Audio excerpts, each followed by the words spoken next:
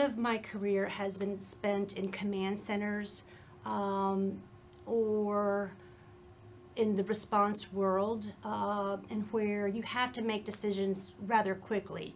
And I remember there's times where you just don't have all the information.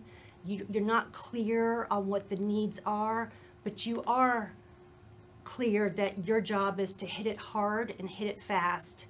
And the accountability piece is understanding that you may not have everything, all the data that points that you need to make a decision, but it's to make the decision and to be accountable to your decisions, to show and empower your team to make decisions as well, and then we all stand together to improve over time.